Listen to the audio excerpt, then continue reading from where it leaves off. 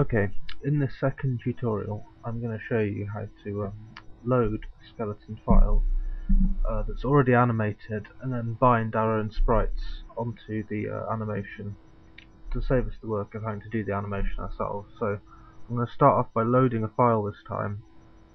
I'm going to load skeleton walk, which brings up our skeleton here, and I can skip through the frames and you'll see we have the walk cycle already defined in a skeleton here.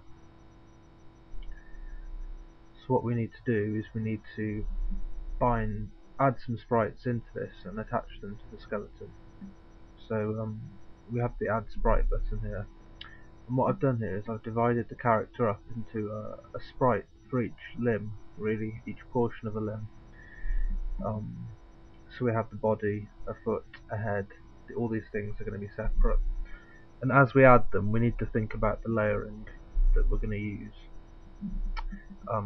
Whatever's going to be at the rear of the scene needs to be added first.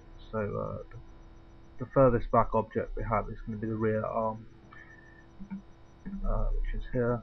We already have one row and one column set, so it will just be a box around the sprite. We don't need to divide it up into any rows and columns this time. And I'll add that sprite. So here it is on the scene. I'm just going to check we're on the first frame. We are. Okay. So we're going to move our arm up first of all with the move tool. We're going to use the rotate tool for nodes. Sort of rotate the arm so it's about the right orientation for the bone. Move it again just to put it better in place. There we go. Okay, so it's roughly in place there. We're going to select the bone next. We want to select the hand here.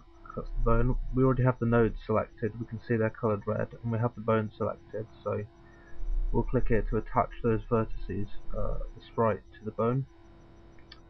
I'll skip to another frame and you'll see that the sprite has moved down there, because in the other frames that is where the sprite is.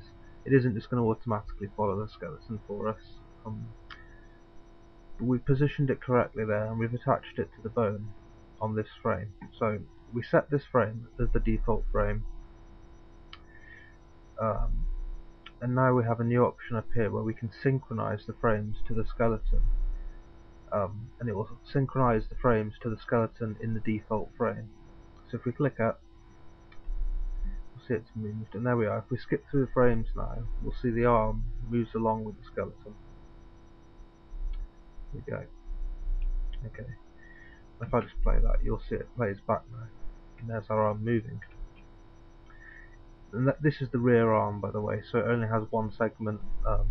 I just cheated for that animation. The front arm has two different segments, so it's just more detail.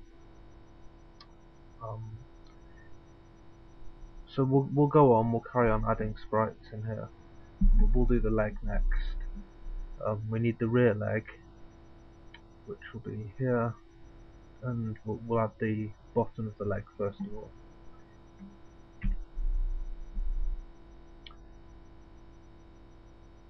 We'll drag, we'll move the leg over here,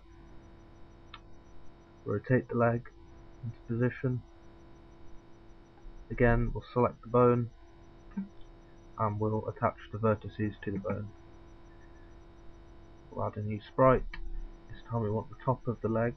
In fact, no, we want the foot this time. The foot for the right ordering. There we go. Position it to roughly the right position.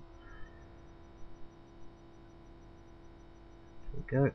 We'll select the bone we want to attach it to, and we'll attach it.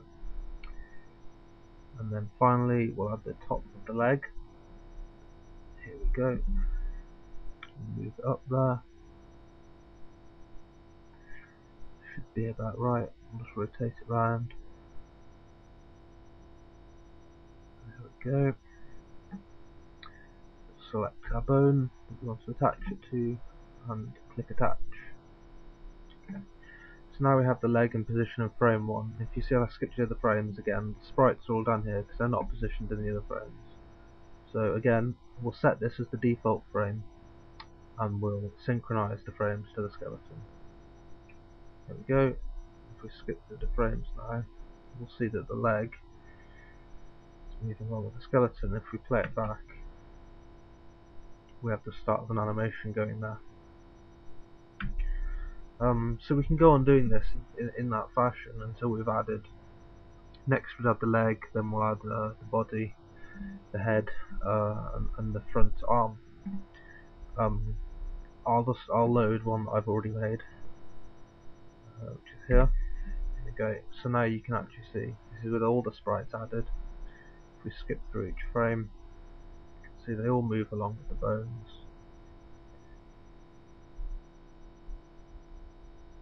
There we go, and if I hit play, we see we have our completed walk cycle.